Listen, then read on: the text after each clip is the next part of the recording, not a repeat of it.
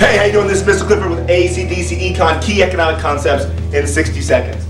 We're talking about imperfect competition. We're talking about monopolies. You've got to know how to draw this graph. I'm going to show you the concepts and the graph in 60 seconds.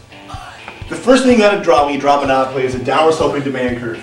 Demand curve has an inverse relationship between price and quantity. Here's price, here's quantity, demand. We just learned from a different video that demand does not equal to marginal revenue in a monopoly. The marginal revenue is actually less, and it looks just like that. Marginal revenue less than demand.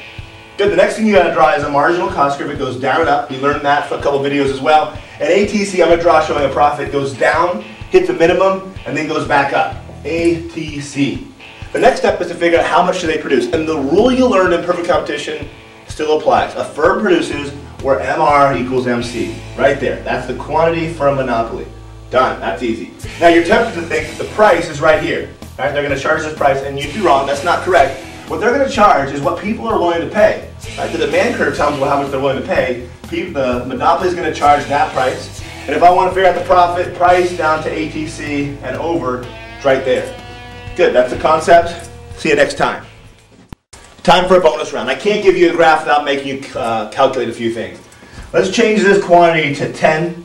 Let's change this price to 25. And let's change this ATC, which is right down here, to 20. What I want you to do is give me the total revenue, the total cost, the profit, and the profit per unit. Once you can give me that, then you get this concept. Ready, and go. The price that you're selling these things is 25 bucks. So the total revenue, price times quantity, is 25 times 10, $250.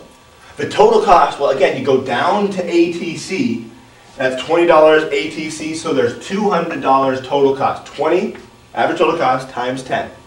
Then the next thing is figuring out the profit. Well, you just subtract total revenue minus total cost, that gives me $50 profit.